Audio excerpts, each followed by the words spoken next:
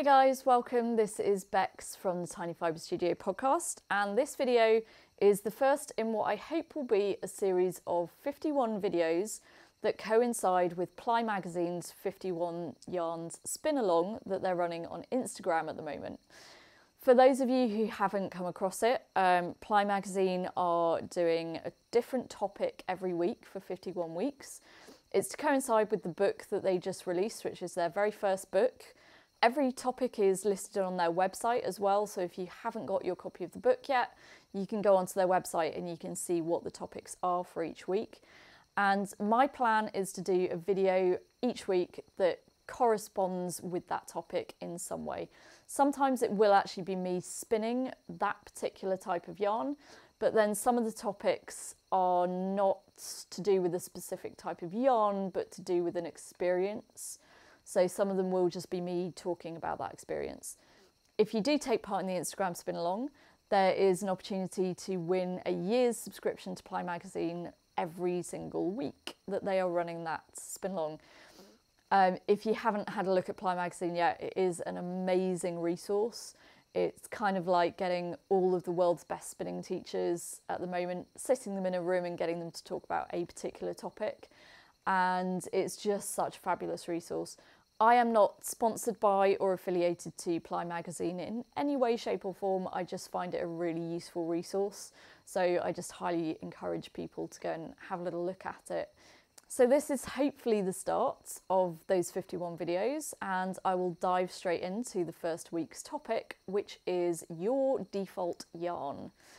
And I thought this was going to be really easy because my instant reaction was, well, of course, my default yarn is a 2-ply worsted spun, and turns out it isn't.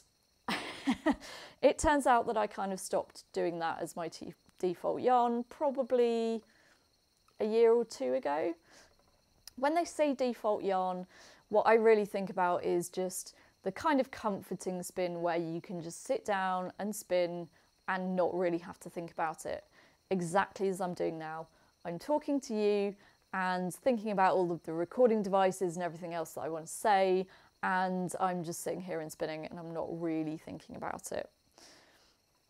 I thought it would be interesting to take a look at some different yarns that I've picked out of my stash, which I think represent how my default yarn has changed from being a beginner to being a few years down the road in the spinning journey.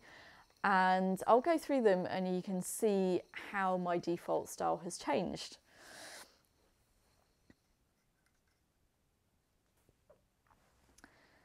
Everybody's default style changes as you get more experienced with spinning. So when you're a beginner, it's very likely that you're going to produce fairly big, thick yarns like this one. This was Shetland, and it would have been from Shetland top. It's really nice and squishy. It's a perfectly usable yarn. I have used a lot of it, but it's kind of a bit thick and thin. It's pretty chunky, and this was a 2-ply, and it would have been a worsted spin. So you can see it's a fairly chunky yarn. And that's great, and I have used it. Totally usable yarn, but it's not something that I would use a massive amount of. And also, as your spinning style develops, you learn to control your diameter a lot more. It's a really common thing to start with something really chunky, and then your fingers get used to manipulating the fibre and your feet get used to treadling the wheel, and you find your yarn getting thinner and thinner and thinner. And before you know where you are, you're at this stage where you're spinning a default yarn which is kind of heavy lace weight. And that's great, but I don't use a lot of heavy lace weight yarn. In fact, pretty much none. So this fibre was a gift from Kate Heppel, who's now editor of Knit Now magazine, because she got locked out of her car while trying to put her spinning wheel back in it after we'd been to a spinning event at my local yarn shop at the time. So she was dyeing fibre and she gave me some, so this is where that came from. Thank you, Kate. But as I say, it's heavy lace weight and I'm sure I will find a use for it at some point. But I started to realise somewhere around about this time that I needed to start spinning default yarns that were actually going to be ones that I would use. So I began to spin 3-ply of some description, and that's where this next one comes in. So this one is a chain plied, you might know it as Navajo plying.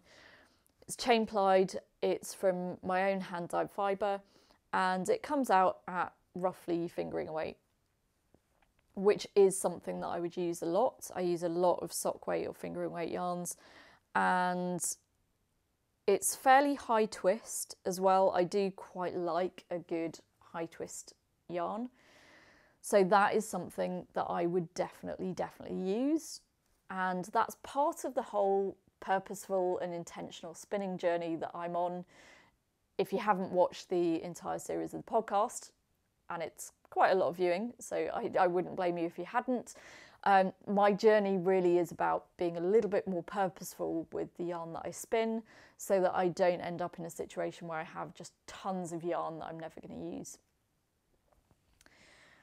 The next one that I've picked out is probably what I spin most of, which is a relatively solid or semi-solid yarn. It's a traditional 3-ply. This was BFL, and I used it for the political process mitts that I knitted round about episode 2 or 3 of the Tiny Fibre Studio podcast. It's a lovely yarn. Those mittens are holding up very well. It's not quite as high twist as the chain plied one that I showed you a moment ago, but it's very common for me to spin yarns like this. It was the same with the yarn that I spun for the Alunma cowl. That was also a 3-ply and a solid colour.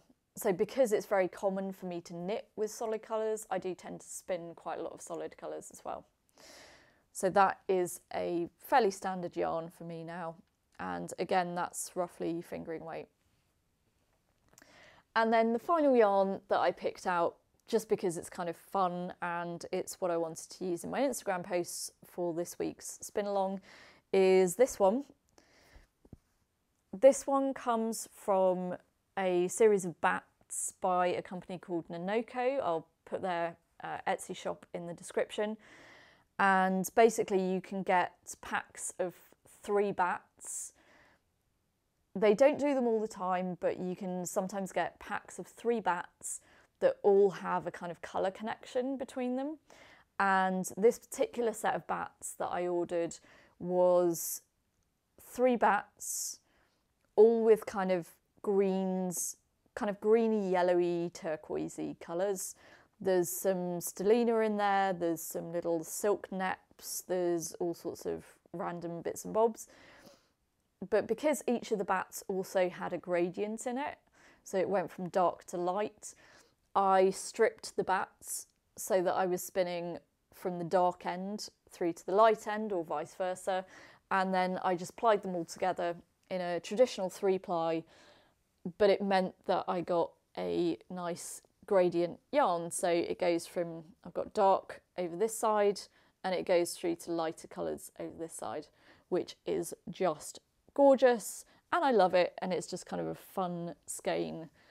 I haven't found a good pattern for this yet, so if you can think of a good pattern that uses a relatively small amount of gradient yarn, maybe mixed in with something else, then give me a shout, I would love to know. So there we go. That is how my default yarn has changed over the last few years. I would love to know what your default yarn is. Also, if you're on Instagram and I'm not following you, let me know what your Instagram handle is and I will go over there and give you a follow. I hope that this has inspired you to have a look at the 51 Yarns challenge. As I said, all of the information is in the description below, so you can click through to Ply Magazine's website, have a look at the topics, and hopefully I will see you in the spin along. I hope this video has been useful and I will see you again in the next one.